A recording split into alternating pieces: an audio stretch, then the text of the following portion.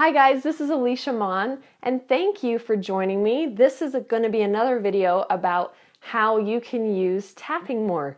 Not all my videos will be only focused on tapping, but I wanted to let more people know, what tapping is and how easy it is once you get used to it and you know what it is, how you can use it in your own life every day.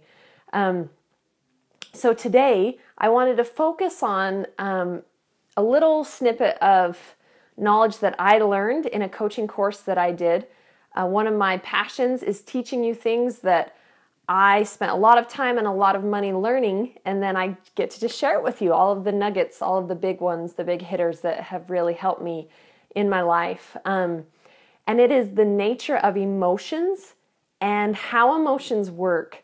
So if we see emotions as a little child coming to us, let's say they had something taken away from them at school, so they are crying and frustrated, and so you're at home and this child comes up to you really frustrated and crying and is a messenger, is there to tell you something, so that child's there to say, hey, this happened at school and I feel this way.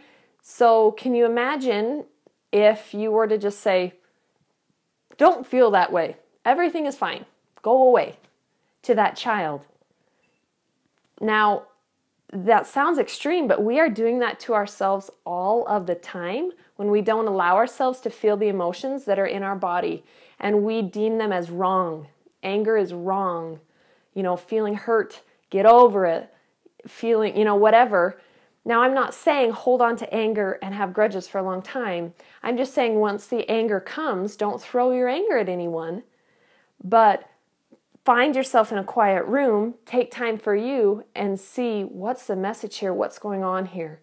So the cycle of emotions are, if we're able to tune into it and feel it, so an emotion comes, and then if we're able to feel it and really see what's going on, get the message and see if we need to take any action steps, then that little child says, I'm heard.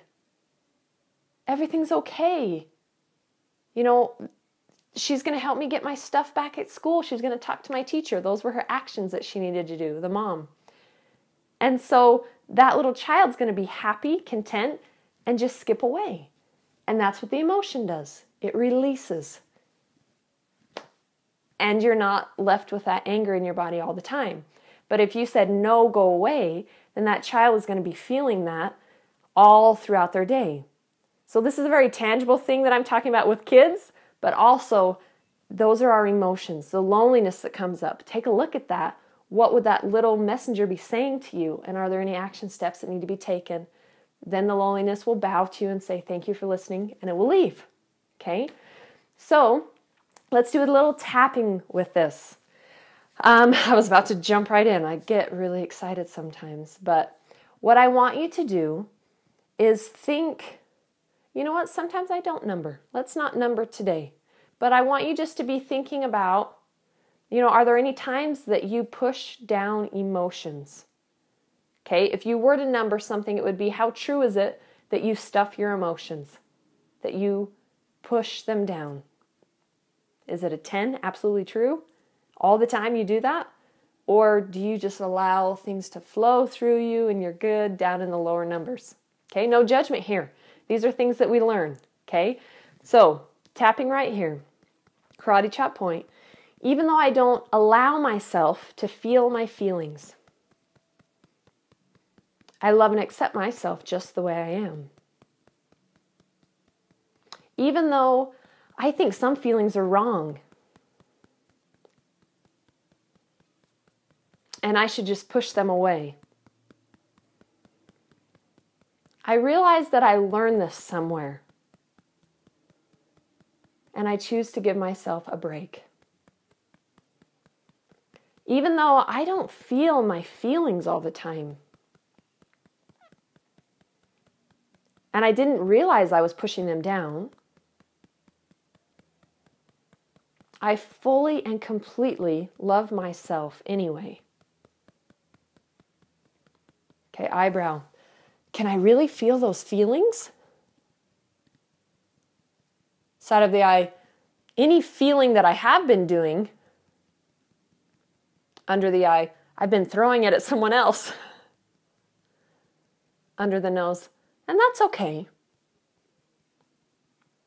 Chin point. Now I have a new awareness. Collarbone. I'm excited to see what my feelings have to tell me. Under the arm. I wonder what action steps I need to take. Top of the head. I wonder if I could feel my feelings and listen to the messages they bring me. Maybe there aren't any bad emotions. Only sweet little children trying to tell me a message. Okay, take a deep breath. Okay, so how true is it? You totally stuff your emotions, okay? And it might still be absolutely true. But now you have the awareness and you can see and you can pray, let me know when I am stuffing down my emotions so I can be aware of it. And then you can start changing that pattern and retraining that neural pathway in your brain, and you can learn a new habit. So be gentle with yourself, feel those feelings, and I love you. Have a wonderful week. Thanks. Bye.